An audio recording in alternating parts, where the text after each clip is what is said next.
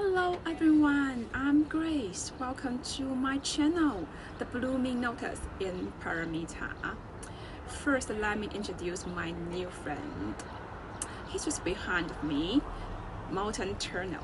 And you're right, I'm currently in Banff. And you are very welcome to my lovely balcony. Today, let's talk about a new topic, being under Buddha's guidance forever. In the 10 vows of Bodhisattva Samantabhadra, he said, "O noble-minded man, what mean by under Buddha's guidance forever?" It means, for instance, the Tathagata Vairocana of Sahavald, who from beginning, when he made up his mind to become a Buddha in order to deliver all beings, and having made exquisite adorns by unremittingly skillful accession and sacrifice his life and bodies in unutterable and countless number for the sake of almsgiving. He stripped off his own blood. He stripped off his own skin for the parchment. He used his own blood as ink and his bones for writing instruments. That scripture has been written could be as great as a mountain stream. In appreciation for Buddhism Dharma, he would disregarded the royal throne, palace, gardens, and family, and all that appertained to him. He spared no energy in his human life career as painstaking until he attained the enlightenment under the Bodhi tree. Then he displayed various exalted powers, manifested various transmutations, revealed various Buddha figures, and presided the various assemblies, such as the assemblies of Bodhisattva, assemblies of Sarvakas, and the Pakayita Buddhas, and the assemblies of Sangha, Kshatriya, Brahmanish, elders, and the laymen. The assemblies of Devas, Nagas, 8 groups, mankind, and subhuman. At those assemblies and sanctuaries, he spoke in a full and round voice of thunder with expedient means of skillful methods, teaching the beings in a manner befitting their inclinations to find happiness. Thus, he led them to maturity to the body until he entered into nirvana. And he says, all those examples I would follow, not only the present world all-in-one, but all the Tathagatas of Buddha countries, and in equal numbers of thus the mode of 10 directions and 3 periods. Throughout Dharma realms and cosmic world, I will follow all those examples of Buddha from space has ended, and the sorrow of beings have ended. My practice of the following examples of Buddhas will not ended. Thoughts succeed thoughts without interruption, and embodiedly, vocally, and mentally deeds without variousness. There are words in sutras that I would like to explain a little bit. The first is Sahavald. Why we call our world Sahavald? Saha is actually from Sanskrit, translated as tolerable, which means that the world is suffering and all sentient beings can bear all the sufferings and go with it all the time. That's the reason Buddha called this world Sahavald. And why Buddha said our world is suffering? Because the happiness in this world actually could be the cause of the suffering. There's no real happiness or external happiness in our world. Take an example, like everyone wants to be healthy, want to be super rich, but before we make money, we have to worry about how can I get some money legally and not spend that much time. When we get some money, we start to think about how can I keep this money? How can I make more money? And we have to worry about if someone like friends or family come to you, ask you to borrow some money from you. And you are also very afraid to lose it.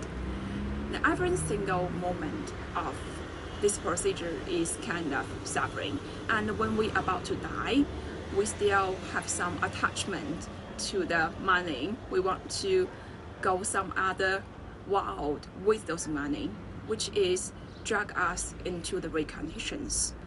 So because of this attachment to the fortunes, we could not reborn to the Amitabha blessing world. We have to stay in this Saha world to experience more suffering and reincarnations. The second thing I need to explain about is offer someone's body. You may be curious, how can I offer my body? I need to breathe, I need to feed myself, right? If I offered my body to someone, how can I survive? How can I continue my Buddhism cultivations? About offering one's body, actually we have a beautiful story about Buddha Shakyamuni. According to sutras, many lives ago, Buddha Shakyamuni made up his mind to become a Buddha and attain the enlightenment. He was named Shanhui Boy, who was walking on the street when he saw Dipankara Buddha. And the boy found that there are some mud on the ground. He was worried about if Buddha walk into those mud, then the sludge will stain Buddha's feet. So he was wondering, I should do something now. So he lay down, put his long hair into those mud to cover the mud very well, and plead the Buddha to walk through the mud by stabbing his hair. At that moment, the Buddha saw the sincere and the heart of Shanhui Boy. And he said, good man, you will be a Buddha in your next life, and your name will be Buddha Shakyamuni. Now we know the reason why our Buddha named Buddha Shakyamuni. But more importantly, we have to know that Buddha Shakyamuni does offered his body not only in this life. His offering is immeasurable, which is one of the reasons that he can attain the enlightenment. Time to time, I just cannot help to think about how lucky we could be and appreciate for it. In this evil world of 5 turbulence, we can still have faith on Buddha, Dharma, and Sangha.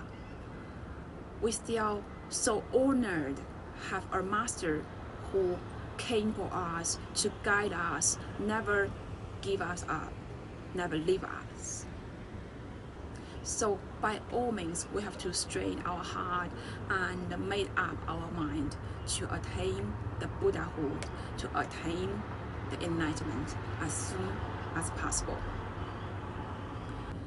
Every day we say that, may this merit from my practice adorn Buddha's pure land. But have you ever think about whose or which Buddha land we are decorating?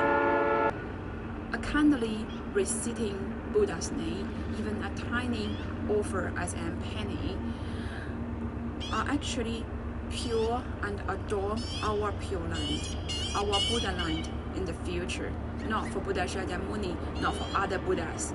Think about that. Everyone is going to be a Buddha someday. If we are not going to do some good deeds in our words, in our behaviors today, do not make any good causes, do not make any merits and virtue.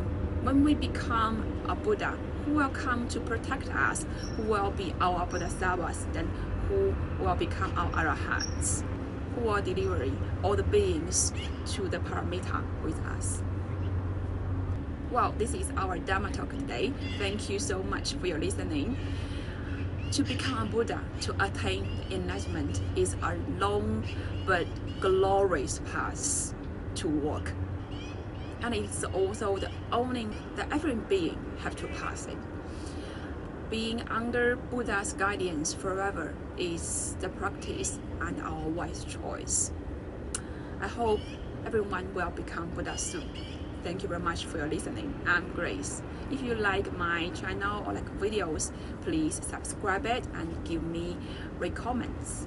And if you have any questions, please contact me in my YouTube links. I'm always down to make connection and answer any questions from you. I'll see you next week in Banff. Bye.